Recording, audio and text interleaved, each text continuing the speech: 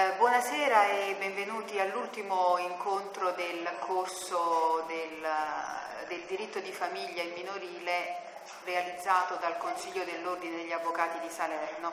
Abbiamo iniziato nel 2015 per terminare nel 2016 con un incontro di un mensile circa. Abbiamo cercato di toccare un po' tutte le tematiche. Ne abbiamo tratto della documentazione, fatto delle registrazioni, vi abbiamo e continuiamo a informarvi e a darvene conoscenza attraverso la mailing list a cui avete dato il vostro indirizzo.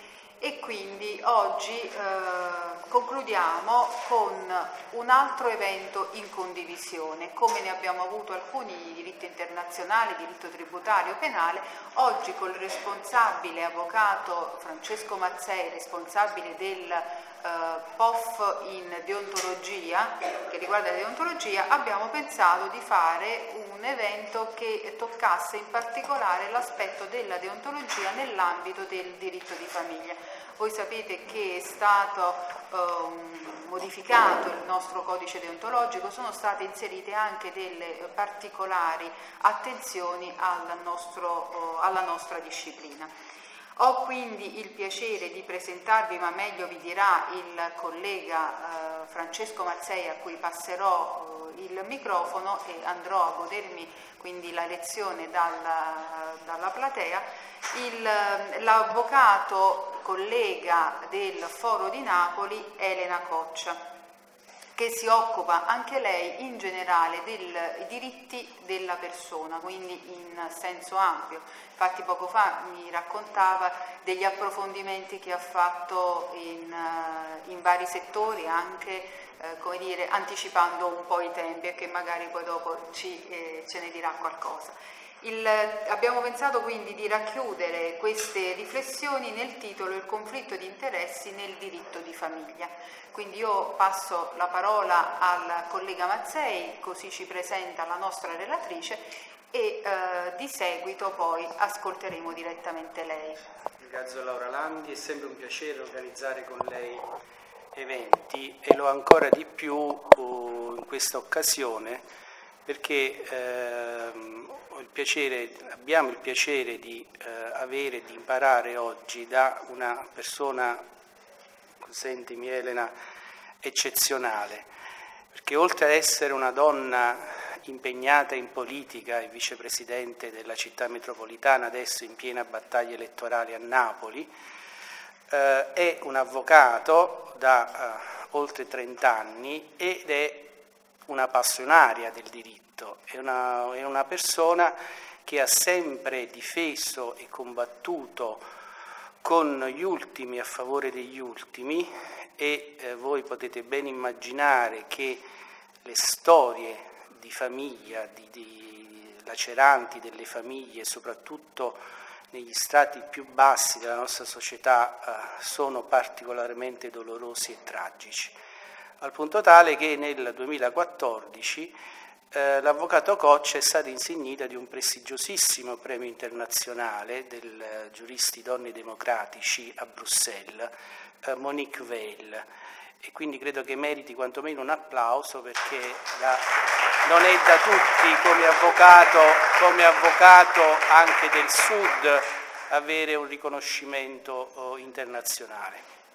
Io personalmente ho avuto la fortuna di conoscere Elena per motivi di lavoro, abbiamo condiviso una serie di battaglie, una anche particolarmente dolorosa e lunga che in questi giorni, anzi spero proprio domani, troverà il suo epilogo felice e quindi mi è sembrato giusto e utile che l'esperienza e l'umanità dell'avvocato Coccia fosse da esempio per tutti noi che soprattutto siamo impegnati nel difficile mondo del diritto di famiglia.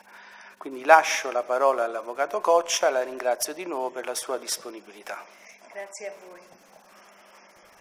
Grazie a Francesco e grazie all'avvocato Landi per questo invito che considero appunto un invito prestigioso perché mi consente di parlare di una materia che io ormai pratico da oltre 30 anni, una materia che tra l'altro ho intrapreso unicamente alla materia penale, ritenendo che fosse necessario integrare, per la verità ho prima fatto il penale e poi ho unito il civile al penale, ma io ritengo che si devono integrare necessariamente le due materie, proprio perché quando si parla di diritto di famiglia spesso si va incontro a problematiche che esorbitano strettamente dal civile e molto spesso sono problematiche legate al penale. D'altra parte, chi fa il diritto di famiglia in maniera anche un po' specialistica sa che nel corso degli anni le procedure che riguardano il diritto di famiglia sono state particolarmente semplificate, fino a diventare anche un po' banali, soprattutto negli ultimi tempi, un po' banalizzate, sulla scia, diciamo, di come viene trattato il diritto di famiglia negli altri paesi europei. Quindi da questo punto di vista quello che era stato nel 1970, quando abbiamo avuto la legge sul divorzio, quello che erano state un compromesso che potremmo definire un compromesso storico tra l'ala cattolica e l'ala laica che compongono la nazione, e che quindi avevano fatto sì che ci fosse la separazione e il divorzio come due momenti in realtà divisi tra di loro e dando fin troppo tempo tra la separazione e il divorzio perché si ripensasse, e quindi in qualche modo rendendo le vite delle persone molto difficili, ma forse anche dando un valore al vincolo coniugale, valore che dobbiamo dire nel corso degli anni per motivi legati, per motivi sociologici che qui non vogliamo assolutamente rappresentare, sono in buona parte venuto meno e venendo meno hanno anche da un lato alleggerito le vite, dall'altro appesantito le nostre esistenze, nella misura in cui oggi il matrimonio si può dire che addirittura scade, c'è una scadenza del matrimonio. Pensate che alcune legislazioni, quale quella spagnola, stava pensando fino a qualche anno fa addirittura di fare dei matrimoni a tempo, questo per dire come questa materia è stata in qualche modo adattata ai tempi, ma forse con l'adattamento ai tempi si è anche un po' sminuito il valore sociale che esso rappresentava. Ora, proprio perché c'è una procedura semplificata, assume di particolare importanza e di particolare rilievo il problema della deontologia. Perché? Perché abbiamo chiamato questa lezione di deontologia, l'abbiamo chiamata il conflitto di interesse nel diritto di famiglia? Qual è il conflitto di interesse che può innescarsi all'interno di una procedura che, ripeto, oggi è estremamente semplificata nell'ambito del diritto di famiglia? Vediamolo anche con alcuni esempi pratici che credo sulle vostre scrivanie sicuramente ogni tanto accadono e insomma è un po' ci fanno battere la testa se siamo delle persone abituate a pensare che il nostro compito come avvocati di diritto di famiglia non è tanto quello di vincere o stravincere, ma quello di far trovare un equilibrio all'interno delle coppie, equilibrio che evidentemente non hanno trovato all'interno del matrimonio o dell'unione. Dunque, ecco, io mi riferisco in particolare all'obbligo della riservatezza. Perché l'obbligo della riservatezza, voi sapete, previsto l'articolo 13 del codice deontologico, è uno dei principi, diciamo, fondanti proprio del codice deontologico, e quindi è uno dei principi assoluti ai quali bisogna attenersi. Però talora le storie che ci investono diventano particolarmente, come posso dire, anche piccanti in qualche modo, anche allettanti, rispetto alle quali siamo talora disposti a superare questo vincolo della riservatezza. Ma io non voglio parlarvi di casi, diciamo normali o anche un po' che possono indulgere alla nostra, che rendono poi la nostra materia anche un po', come posso dire, una materia che può essere anche sotto certi aspetti divertente, interessante per come si inserisce nelle vite delle persone, eccetera. Io voglio parlare del conflitto di interesse se uno nel corso del colloquio con un proprio cliente, per esempio, viene a conoscenza di abitudini sessuali particolari che dunque il cliente ci racconta, ci riferisce che non incidono in maniera rilevante sulla causa, anzi assolutamente non modificano la causa, non modificano l'esito, la possibilità dell'esito del processo, ma semplicemente possono però indulgere sulla personalità della nostra controparte e quindi sulla valutazione che a quel punto finisce per essere non solo giuridica come deve, ma addirittura etica nei confronti di determinata persona. Ecco, molte volte nei nostri colloqui veniamo a conoscenza di fatti, di comportamenti sessuali particolari. E i nostri clienti insistono perché noi di quei comportamenti ne facciamo oggetto di ricorso all'interno del nostro operato. Bene, come comportarsi in questi casi? Questo è uno di quegli interrogativi che molto spesso l'avvocato di famiglia si trova davanti. Ebbene, io ritengo che quando il comportamento sessuale che non è oggetto evidentemente di valutazione rispetto a quello che è l'esito della causa, io ritengo che non bisogna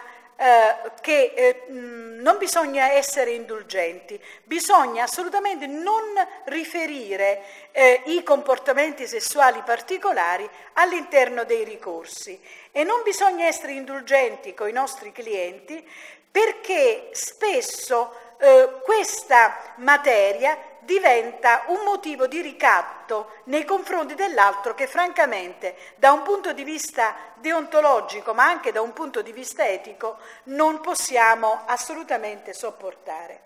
Tuttavia mettiamo un'altra situazione, una situazione che appunto è capitata al mio studio. E cioè mettiamo il caso che l'avvocato viene a sapere di un comportamento sessuale abnorme tenuto dalla controparte, per esempio che la controparte si traveste di sera ed eserciti il meretrice nonostante che sia una di quelle persone assolutamente normali, di quegli impiegati che vanno a lavorare tutti i giorni, che sembrano dei travet assolutamente diciamo legati alla famiglia, legati diciamo a certe tradizioni. Mettiamo che l'avvocato viene a conoscenza di un fenomeno del genere. Che fa l'avvocato rispetto a questo? Questo è il grande interrogativo che talora ci poniamo quando accadono queste situazioni. Ecco, può per esempio un comportamento sessuale abnorme, perché questo non rientra all'interno di quelle che sono le molte gamme dei comportamenti sessuali all'interno di una coppia, ma fuoriesce da questo. Può questo comportamento essere tenuto nascosto alla nostra parte, alla parte che difendiamo, se ne siamo venuti a conoscenza noi, oppure è un nostro obbligo quello di doverlo riferire e quello di in qualche modo di farlo entrare nel processo, se non altro nel procedimento, se non altro perché questa è una di quelle condizioni che evidentemente davvero modifica il rapporto con i figli, il rapporto con il coniuge che ha il diritto di sapere, di conoscere l'entità delle situazioni che si trova davanti. Questo è uno dei tanti interrogativi che ci poniamo nel nostro lavoro, al quale, a seconda delle situazioni, a seconda delle nostre sensibilità, a seconda delle sensibilità della controparte, ma direi anche per l'esito del processo, noi ci troviamo ad affrontare e che dobbiamo assolutamente affrontare. Ecco, e ripeto, è proprio una di queste circostanze che è accaduta nel mio studio e mi sono dovuta trovare in una situazione nella quale quello che viene definito il cross-dressing, cioè il travestimento era una componente, è diventata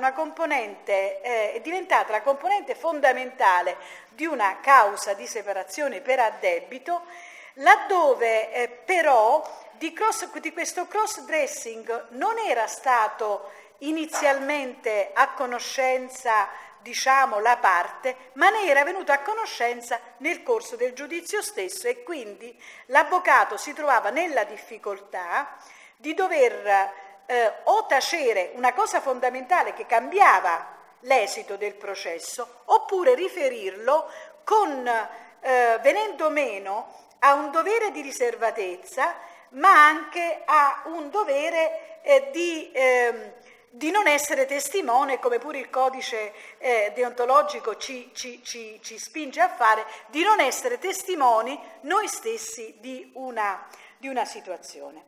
E questa è una domanda che francamente vorrei porre a voi, perché vorrei, poi vi dico come l'ho risolta io, ma vorrei porla a voi proprio come situazione abnorme che comunque si può presentare e talvolta si presenta nei nostri studi. Così come un'altra situazione, una situazione che invece purtroppo capita molto spesso, quello che una cliente, dopo essere venuta più volte al vostro studio, finalmente vi confida quel nocciolo che voi non riuscivate a sciogliere, perché non riuscivate a capire qual era l'oggetto specifico della situazione, non riuscivate a capire perché ci fossero stati determinati comportamenti, perché c'era tutto questo dolore che si espandeva, questo dolore che straripava, eccetera, e alla fine la nostra cliente ci confida che purtroppo ha scoperto di abusi sul minore. Ebbene, che cosa facciamo noi rispetto a una confidenza del genere? Ecco, se noi fossimo degli assistenti sociali, se noi fossimo degli psicologi, se noi fossimo dei medici e che siamo venuti a conoscenza di un reato gravissimo commesso ai danni di un minore, noi avremmo l'obbligo, se noi fossimo un insegnante, avremmo l'obbligo di dover immediatamente dare di dare immediatamente la notizia, di notiziare immediatamente la Procura della Repubblica. Quante volte noi abbiamo fatto delle lezioni, diciamo, proprio a queste persone, abbiamo fatto lezioni a psicologi, lezioni ad assistenti sociali, lezioni ad insegnanti, e di fronte ai loro dubbi dice sì, però io non so se è la verità, eccetera, e noi gli abbiamo detto: ma non siete voi che dovete indagare su questa determinata cosa, voi avete appreso una notizia che è una notizia di reato, e quindi c'è chi può e chi deve, voi dovete. Abbiamo detto: voi siete quelli che devono, evidentemente hanno l'obbligo, devono riferire la notizia di reato. Ma quando questa notizia la sappiamo noi, e quando per esempio la cliente ci dice: però non voglio che questo fatto venga saputo, noi che cosa facciamo? Che cosa facciamo rispetto a questo? Come tuteliamo la riservatezza e contemporaneamente tuteliamo un bambino che sta subendo un abuso? Come facciamo a rappresentare al magistrato, che non può prendere il prestampato, no? Dal suo computer e porcelo sul tavolo e dire: benissimo, allora il bambino vedrà il padre in questi giorni, eccetera, eccetera, 15 giorni d'estate e così. Come facciamo a rappresentarlo rispetto ad una situazione di questo genere? È chiaro, noi sappiamo cosa fare, noi invitiamo immediatamente la cliente a produrre una denuncia penale, mi pare logico, ma di fronte al suo rifiuto di farlo, qual è il limite alla nostra riservatezza che abbiamo? Una riservatezza che tra l'altro si estende, come voi sapete, anche al minore. Perché? Perché come dice il nostro codice deontologico, noi non potremmo parlare con i minori se non con l'autorizzazione dei genitori. Ma come facciamo noi, per esempio, ad essere sicuri? Perché ho detto 2 o 3 colloqui e poi vi confida? Perché se la cliente viene e confida, e allora io, diciamo, sono portata assolutamente a credere, no? A ritenere che mi stia dicendo la verità e che pertanto questa persona vada assolutamente indotta a fare una querela. Ma se questa confidenza avviene dopo 2 o 3 volte che la vediamo, siamo in grado noi di comprendere se nella confidenza della cliente c'è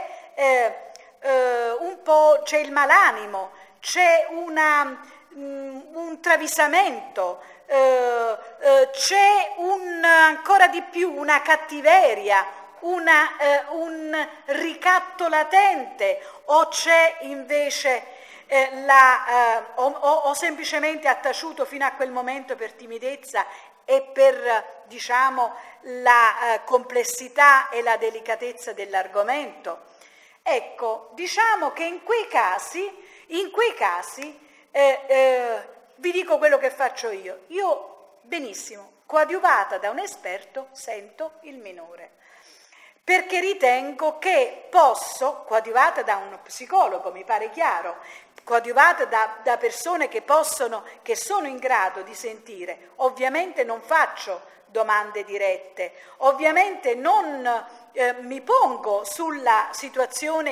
nella situazione di indurre un bambino a confidarmi delle cose, però dal suo comportamento, dal suo atteggiamento, dall'essere un bambino pacato, calmo e felice o dall'essere un bambino particolare, è indubbio che io mi rendo conto di certe cose. Però il nostro codice dice che noi non possiamo sentire i bambini se non con l'autorizzazione dei genitori. Come faccio a dire all'altro avvocato: voglio sentire questo bambino, o dirlo addirittura da parte, voglio sentire questo bambino, perché come faccio a rivelare, no? Prima che vi sia un'azione giudiziaria, prima che vi sia una querela, che a quel punto è d'obbligo, com'è possibile che io rivelo questa cosa all'altro collega? Questi sono i problemi deontologici che noi ci troviamo davanti tutti i giorni e rispetto ai quali dobbiamo evidentemente dare una risposta, perché ogni caso è un caso particolare. Chi ritiene che il diritto di famiglia sia tutto sommato quasi un diritto minore perché è così semplificato, perché esistono i prestampati nei computer dei magistrati, perché anche con l'affido condiviso si è in qualche modo, diciamo, ulteriormente reso semplificato le risposte, evidentemente una risposta generale non c'è, ma ogni fatto e ogni storia è una storia particolare, una storia individuale che va fino in fondo, diciamo, esaminata. Dunque, questa dell'ascolto dei minori è una materia particolarmente importante e particolarmente sottile, perché talora voi sapete quanta importanza il magistrato dà all'ascolto del minore, che quasi viene considerato oggi nell'affido condiviso un obbligo, mentre obbligo non è assolutamente, però ci sono dei casi, dei giudici che per obbligo sentono i minori in questa situazione nella quale, perdonatemi, sto cominciando a pensare che noi abbiamo cancellato la minore età. Se il bambino può scegliere, e io sono per il diritto del minore, ma se gli diamo questo carico di scelta fin da quando questo bambino ha 8, 10, 12 anni, ebbene, forse non stiamo annullando la minore età in virtù di un altro fenomeno, il fenomeno di una generazione che non è mai diventata adulta, di una generazione dove c'è tanto peterpanismo, permettetemi questo neologismo e speriamo che non lo sappia l'Accademia della Crusca, se no lo scrive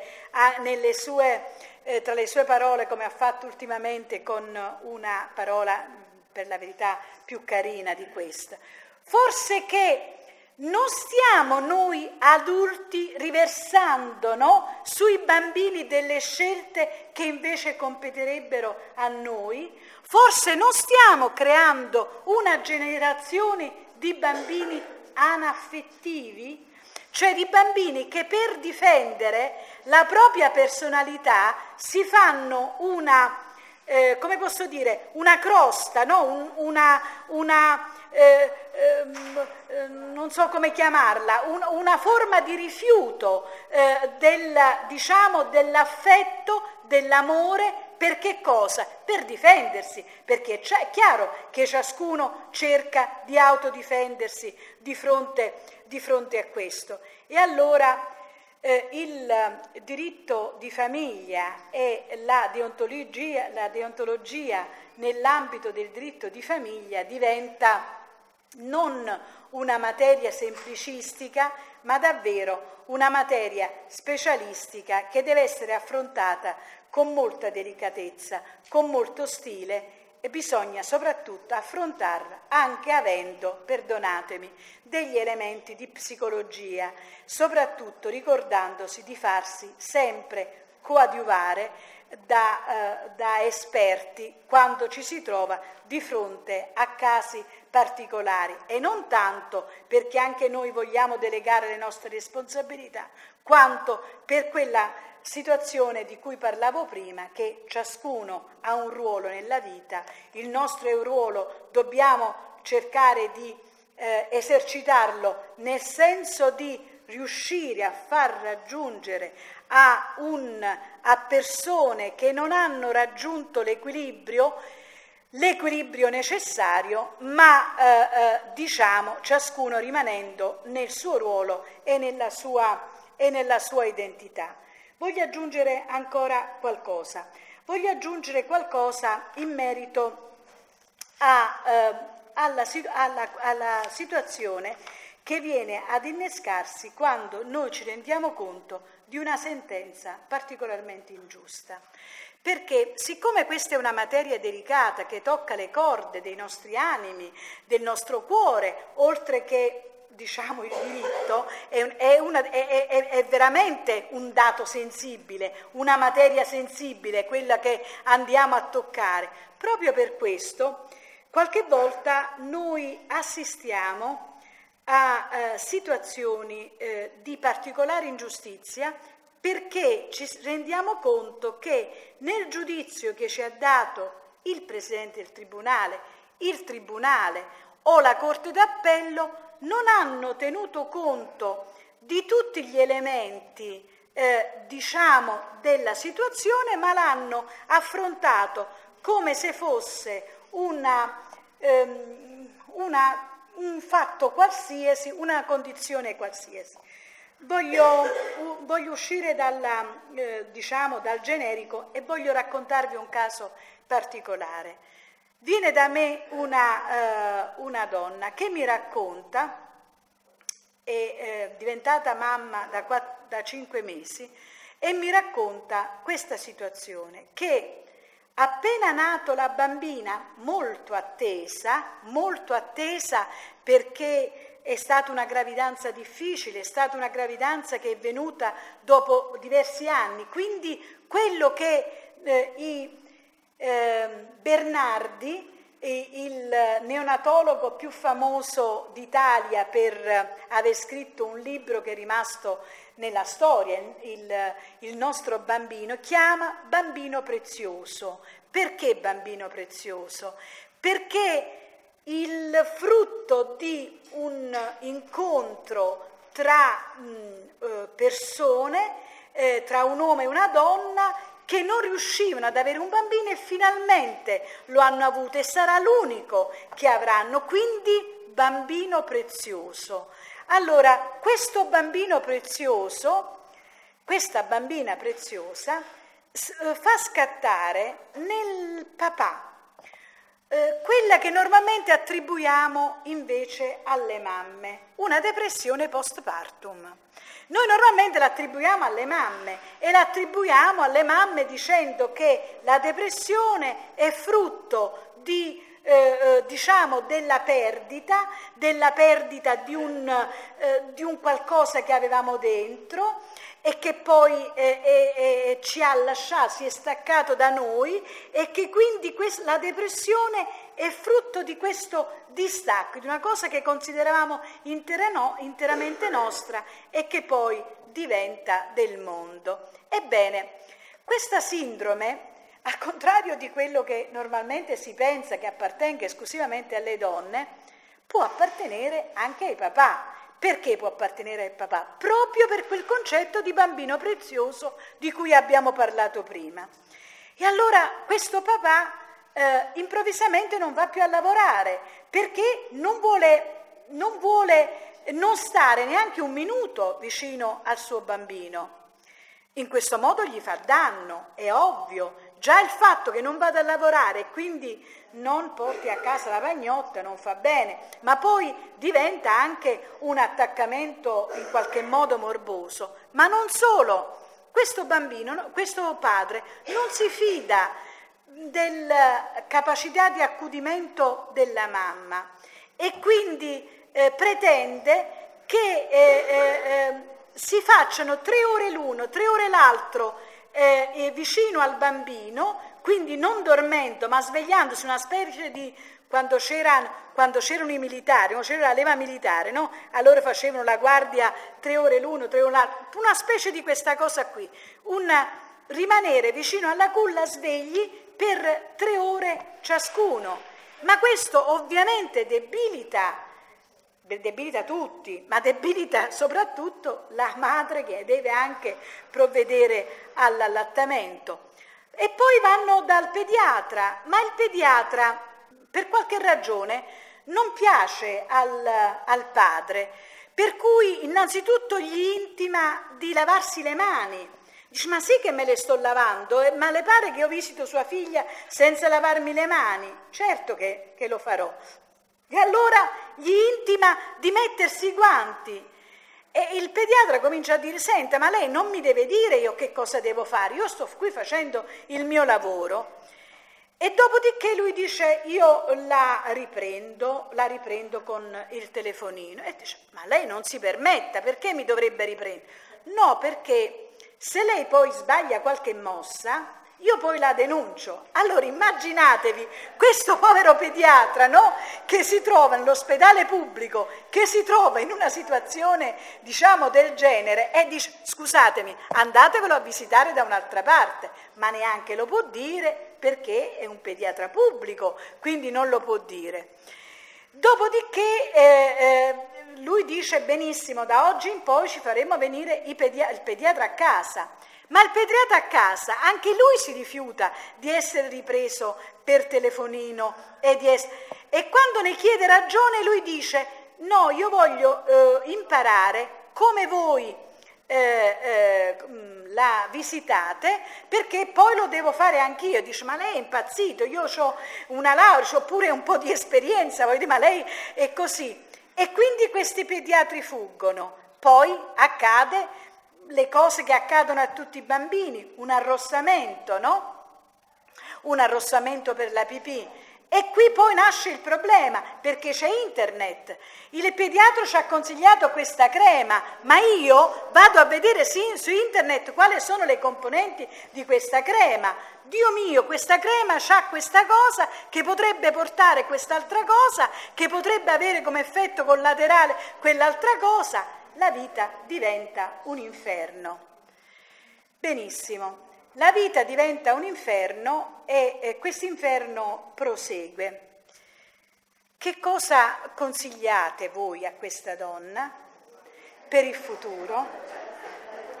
Immagino la vostra risposta, tutti quanti, vero? Scappare 1000 miglia, no? Bene. È vero, scappare 1000 miglia, ma questo consiglio che noi diamo di scappare 1000 miglia e di avere tutela e cautela del figlio viene capito dal magistrato? E se il magistrato non comprende che dietro quell'atteggiamento apparentemente semplicemente protettivo, c'è anche qualcos'altro che può portare a qualcosa di più grave. C'è un'idea del possesso e noi sappiamo l'idea del possesso spesso genera mostri, genera omicidi, genera quelli che noi ormai abitualmente chiamiamo femminicidi. Allora noi come possiamo far comprendere al magistrato distratto, che tra l'altro è anche un po' scontento del ruolo che ha, che magari sta alla fine della carriera, che magari sperava di diventare presidente di un certo tribunale, non l'è diventato, come gli facciamo comprendere tutto ciò? O come facciamo comprendere a un uomo che magari nella vita la moglie gli ha negato il figlio ingiustamente e che quindi ha un suo particolare problema proprio per la sensibilità di questa materia? Come lo facciamo capire tutto ciò? Questo, per esempio, è una delle problematiche che di solito ci troviamo davanti quando ci si dice avvocato, mi consigli, vado via di casa? E noi in quel momento abbiamo, come posso dire, almeno a me capita, non so, ma credo anche a voi, nonostante i miei anni trascorsi, mi capita come un tuffo nello stomaco, no? Perché io dico, sono io l'artefice di una decisione che può essere devastante, una decisione che avrà sicuramente dei risvolti molto più ampi, nella speranza che poi appunto qualcuno ti venga a sostituire in questa attività di esserti presa questa croce addosso, ma anche con la preoccupazione che qualcuno veda nel tuo operato qualcosa di ultroneo che va al di là della tua specifica funzione di difesa. E questo è un altro elemento. Vi siete mai trovati davanti ad avvocati che accompagnano i loro clienti ad andare a prendere i figli a casa? Vi siete mai trovati di fronte ad avvocati che seguono il cliente o la cliente che deve trovare il fedigrafo, diciamo, no? Da qualche parte? Vi siete mai trovati di fronte a una situazione del genere e avete sentito voi il rifiuto per questo collega che era davvero ultroneo, che davvero usciva fuori dalle proprie strettissime competenze, andava al di là delle sue strettissime competenze e diventava componente parte la parte che difendeva, al punto tale da fare una vera e propria azione di sostituzione? Questo che facciamo rispetto a un collega del genere? Che cosa facciamo? Come ci comportiamo di fronte a un collega del genere? Che cosa facciamo? Come possiamo rompere un muro di omertà?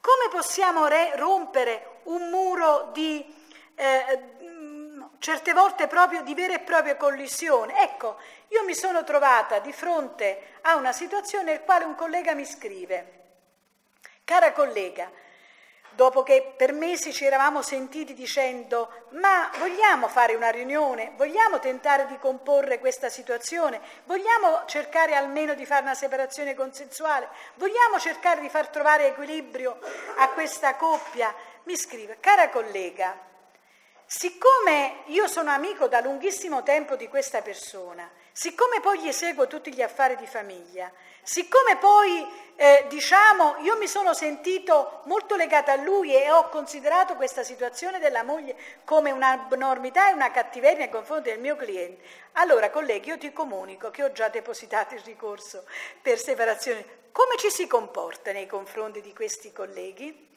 Si fa un esposto e poi dice, quando io gli dico, ma collega, ma com'è possibile che tu hai depositato il corso mentre erano in corso trattative e mentre io ti chiedevo, eccetera, dice, hai accusato il colpo? Come agite voi nei confronti di un collega del genere? Facciamo un'esposta al Consiglio dell'Ordine? Il Consiglio dell'Ordine capirà che non è la tua dignità di avvocato che non è solo la tua dignità di avvocato che viene messa sotto i piedi, ma anche, come posso dire, la considerazione che tu a quel punto ricevi dal tuo cliente che ti dice stiamo solo subendo e non stiamo agendo, volendoti condurre non a fare una causa, ma a fare una guerra. E allora, come ci comportiamo in questi casi? Ci viene incontro il codice deontologico o non ci viene incontro? Secondo la mia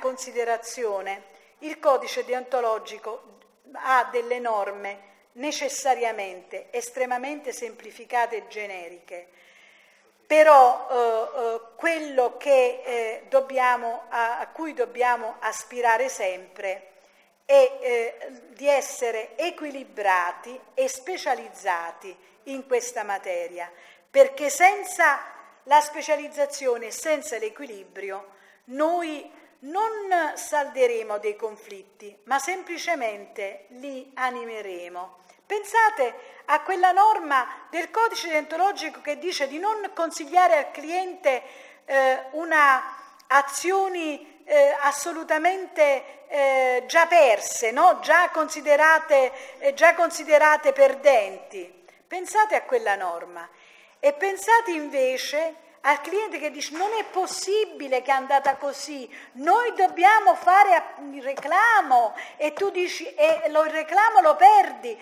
no avvocato, allora vuol dire che lei non è buono, me ne vado da un altro avvocato, perché vuol dire che lei non è bravo, perché non vuole perché lei è un coniglio, non vuole affrontare questa situazione. E allora noi ci diciamo, se un avvocato si fa coniglio,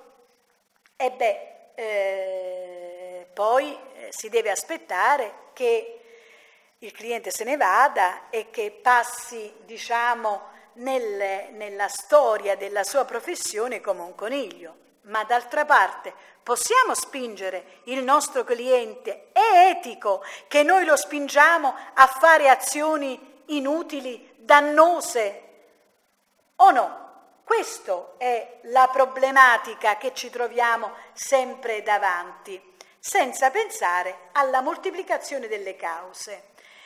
Ci sono dei colleghi che tendono a moltiplicare il conflitto. Pensate, un provvedimento del Presidente non ci piace, lo reclamiamo davanti alla Corte Appello, non ci piace, andiamo al Tribunale dei minori oppure andiamo dal giudice tutelare. Non è forse questo un conflitto di interessi che si innesca tra noi stessi e il cliente? Come affrontare questo conflitto di interesse perenne, permanente che c'è? Gli avvocati del passato dicevano il nostro peggior nemico è il cliente. Non è vero, il cliente deve essere il nostro migliore amico, non deve essere noi stessi, non deve essere mio fratello, non deve essere mia sorella, non deve essere mia madre o mio padre, assolutamente, non deve essere mio figlio, almeno cerchiamo che non sia nostro figlio, ma non deve essere il nostro peggior nemico, deve essere il nostro migliore amico, perché è quello che ci consente di dare dignità alla professione e di portarla avanti. Grazie.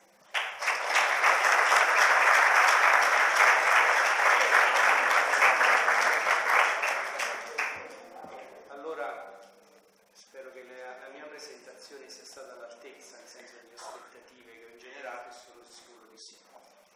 L'avvocato Coccia, nella sua lunga esperienza, quindi ha avuto possibilità di incontrare una casistica, come avete ben inteso, molto molto varia e molto ampia. E mi piace il fatto che lei abbia sollecitato, abbia posto una serie di problemi a noi tutti su aspetti deontologici. Quindi vi prego di rendervi parte attiva nel dare il vostro punto di vista a queste numerose sollecitazioni che l'avvocato Coccia oggi ci ha dato.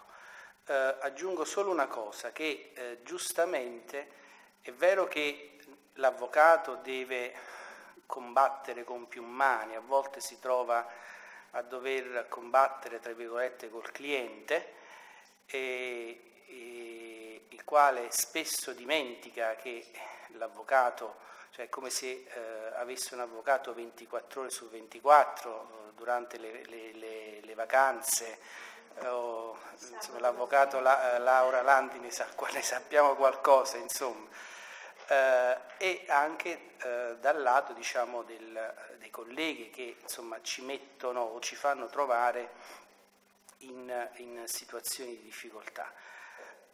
Il problema nasce dal fatto che forse chi dovrebbe aiutare, secondo me, ognuno di noi a limitare le possibilità di trovarsi in situazioni di conflitto di interesse è proprio il collega di controparte, perché essendo un avvocato anche lui è tenuto al rispetto delle norme deontologiche.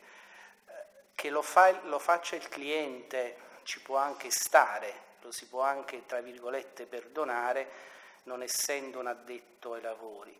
Quello che mi lascia perplesso, e purtroppo dobbiamo darne atto che ci capita, che molte difficoltà ci provengono dai colleghi controparti come se fossero dei marziani che arrivano sul pianeta Terra e quindi non sanno come vanno determinate cose o quali sono gli ambiti deontologici nel quale muoversi.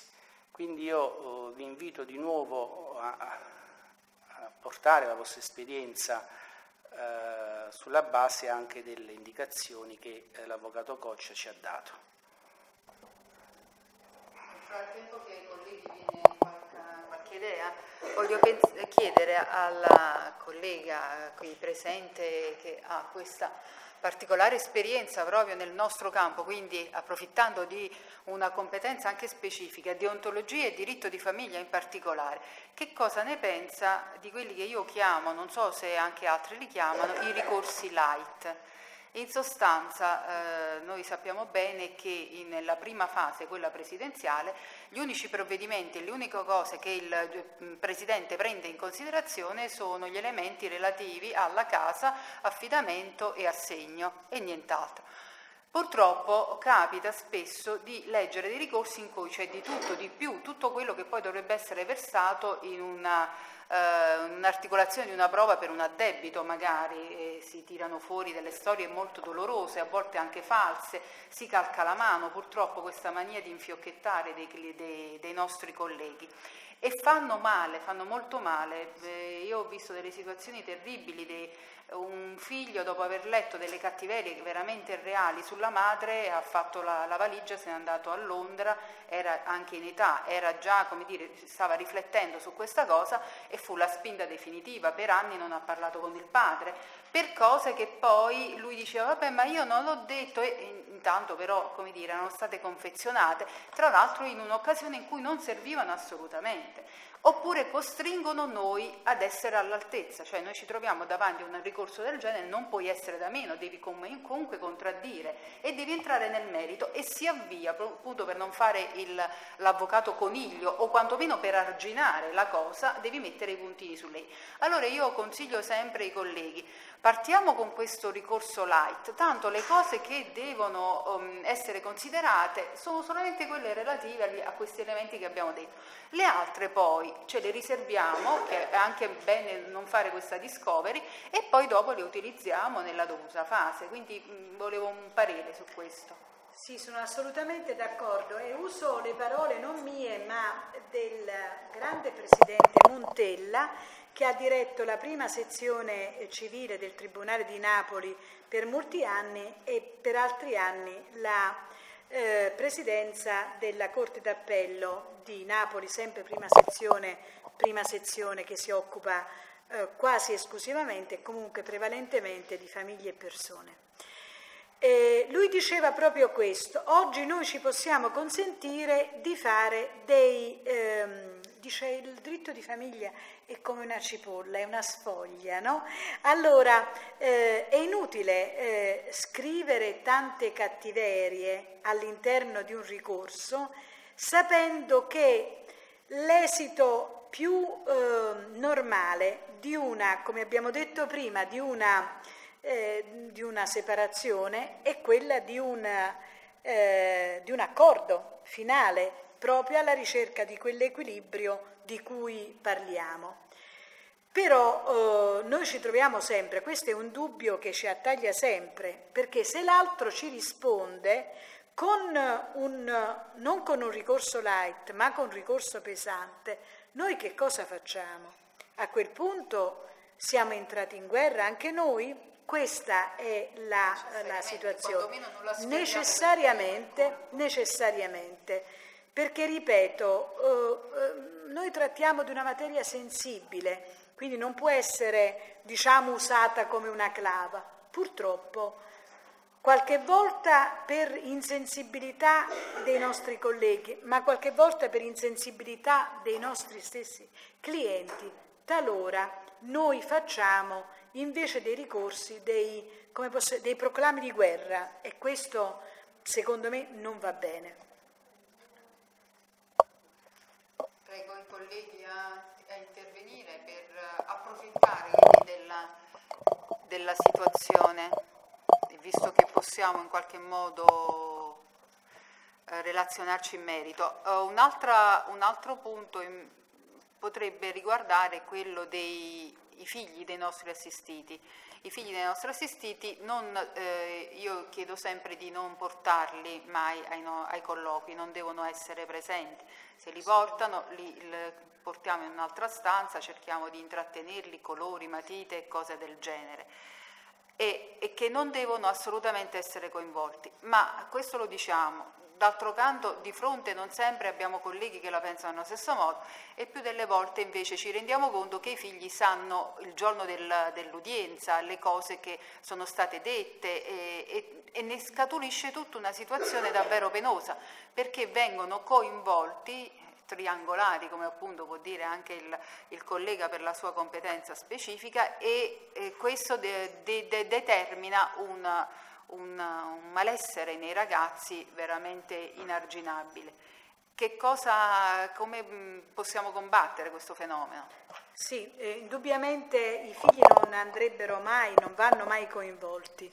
Tuttavia c'è questa situazione che come la descrivevi, esattamente come la descrivevi tu, che ci sono delle persone che fanno vedere il ricorso di separazione ai figli.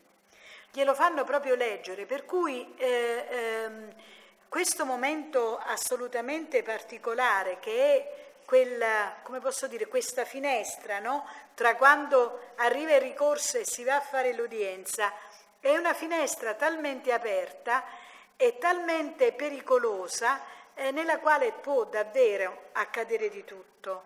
E dunque sì, io sono del parere che i figli non vanno mai coinvolti, e tuttavia talora dal coinvolgimento dei figli ne deriva l'esito dell'affidamento, perché se io ho raccontato che mio marito è un uomo terribile, un mostro eccetera, è chiaro che e chiedo che i figli esprimano una loro vicinanza, no?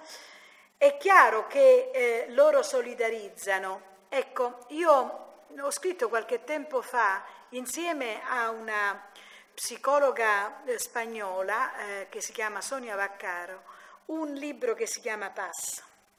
Ecco,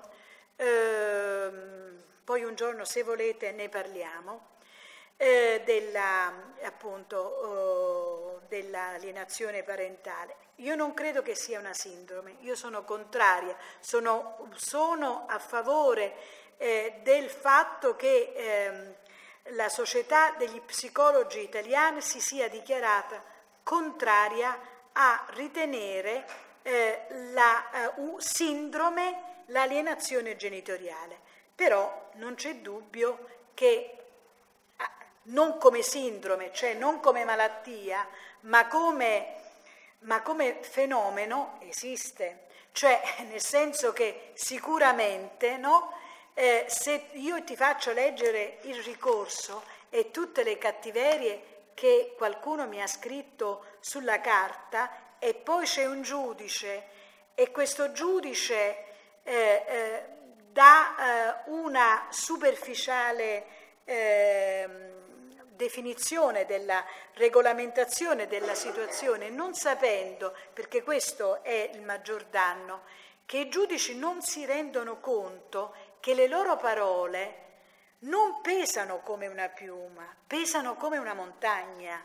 Allora quando c'è il giudice ha detto questo, allora è vero. Ecco perché il coinvolgimento non bisogna mai farlo, ed ecco perché forse sarebbe il caso che anche all'interno delle commissioni, diciamo, di deontologia professionale ci fosse uno studio particolare su questa condizione che spesso condiziona l'esito di una causa. Un altro punto che vorrei sottoporre alla collega è questo. Io credo che noi che ci occupiamo di questa disciplina in modo più costante dovremmo avere uno zoccolo duro, tra virgolette, di deontologia, delle nostre idee da portare avanti, in particolare in merito alla tutela del minore. e cioè se riteniamo, come giusto che sia, che un bambino debba avere la frequentazione paterna per la sua necessità e la sua crescita equilibrata, nel momento in cui invece ci troviamo a difendere una mamma non dobbiamo sostenere che il pernottamento fa male, che bisogna arrivare a un pernottamento dopo i 6 anni, quando poi questo bambino, finché non si sono separati, fino all'altro giorno dormiva insieme col papà, gli cambiava neanche il pannolino, all'improvviso con la separazione si taglia il cordone e aspettiamo i 6 anni.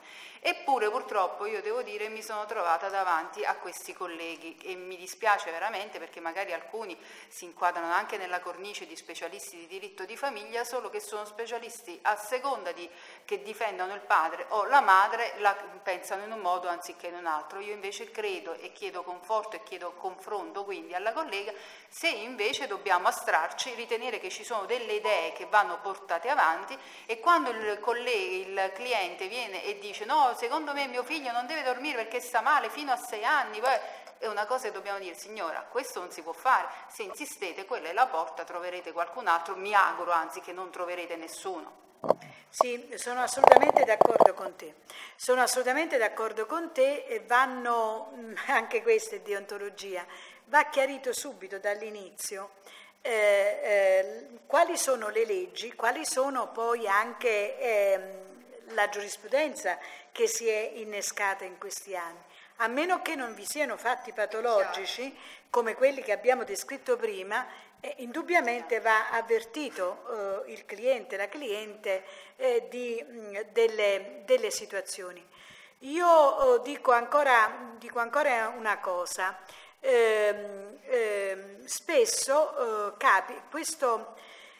questo colloquio è particolarmente complesso, perché una separazione come un'ellisse, no? Come un arco, no? Si comincia con una conflittualità enorme, poi questa conflittualità viene meno. Fino a qualche anno fa io dicevo che spesso la situazione che si innescava era quella che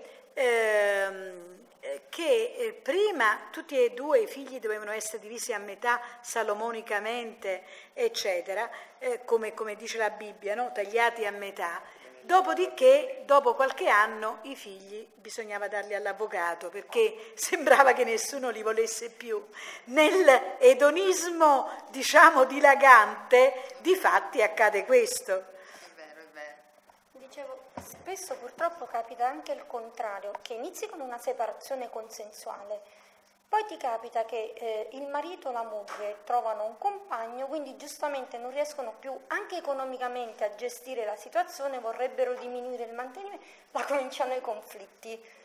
Perché a me è capitato di una separazione consensuale diventa un divorzio accesissimo, perché la moglie rifiuta di vedersi diminuito il mantenimento, ma rifiuta anche di andare a lavorare, perché dice io mi devo occupare dei tuoi figli, manco se fossero solo del marito, e quindi si accendono i conflitti là dove io dico non si usa il buonsenso, dovrebbe usarsi il buonsenso, e tra l'altro io ritengo che sia necessario anche mediare.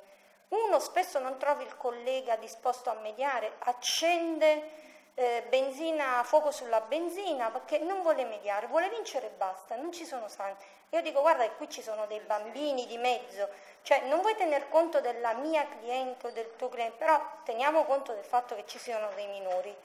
Non sempre trovi il collega disposto a mediare, e spesso questo lavoro lo dobbiamo fare noi, anche perché pur ritenendo la mediazione familiare, io sono una di quelle che ritiene che sia essenziale, però finché non c'è un modo per evitare al cliente di pagare, non ricorrono neanche ai mediatori.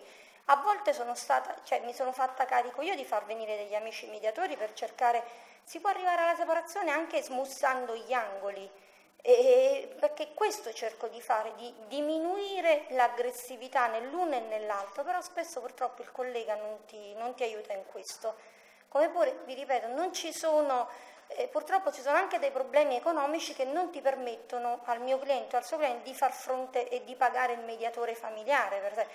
Molto spesso ti fai carico tu di certi oneri, anche perché vorresti arrivare, soprattutto per la tutela dei minori, perché molte separazioni hanno bambini piccoli, e c'è sempre lui che dice tua madre ha detto, tua madre ha fatto, tuo padre ha detto, cioè non si rendono conto, aizzano i figli l'uno contro l'altro, non si rendono conto del benessere mentale proprio dei bambini. Grazie. Guarda, diceva mio padre che una società si poteva definire civile quando i suoi tribunali sarebbero stati vuoti, non chiusi, vuoti. E forse aveva proprio ragione, nel senso che sicuramente noi viviamo di conflitti, no? Noi siamo coloro che accolgono su di sé i conflitti, che non sono soltanto conflitti interpersonali, ma sono anche conflitti sociali, sono anche conflitti che ci derivano dalla società, non c'è dubbio. E quindi qui c'entra la cultura, lo dicevo prima, la cultura del collega, la cultura delle parti, la cultura del giudice, c'entrano i vissuti, il vissuto nostro, il vissuto del collega, il vissuto delle parti, il vissuto del giudice, è una materia sensibile. Però, collega, mi permetto di dire una cosa, tu dicevi prima non si vuole veder diminuito l'assegno. Io ti faccio un'altra situazione che è quella che poi è scaturita dalla legge del 2006, no? E cioè quella che una donna, l'uomo se ne va, posso dire una cosa un po' antipatica, con la giovanotta, la polacchina di turno, va bene? Scusatemi, ma sono cose, io non sono razzista, sono anzi apertissima, però devo dire la verità che poi queste sono le realtà, insomma, anche per motivi sociali, eccetera, se ne va. La donna che ha una certa posizione mentale si cresce i figli, li educa, si spera che li avvii verso un adeguato lavoro, anche un'adeguata esistenza, eccetera. E quando è al massimo della sua debolezza, della sua fragilità, perché ha 60 anni, perché i figli finalmente se ne sono andati di casa e hanno trovato lavoro, eccetera, proprio una condizione, diciamo, quasi da mulino bianco, eccetera, la signora perde la casa, scusate, perde il figlio, perde l'assegno, scusate, ma insomma, sì, noi dovremmo spingere le persone, le donne in particolare, verso l'autonomia anche economica. Non c'è dubbio che l'autonomia economica libera le persone, però siamo nella condizione di poterlo vedere per tutti tutto ciò? No, non siamo nelle condizioni.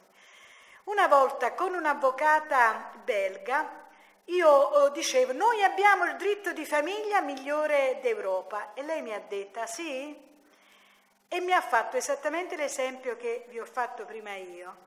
E quando ho detto, beh sì, perde la casa, è ovvio, se è del marito la perde, se è di tutte e due il giudice non l'assegna, E lei ha detto, e questo lo considerate il miglior diritto di famiglia d'Europa? Io ringrazio la collega Coccia, è stata una bellissima esperienza conoscerla. Grazie anche per ci vedremo sicuramente di nuovo, e ringrazio invece Francesco che ce l'ha fatta conoscere.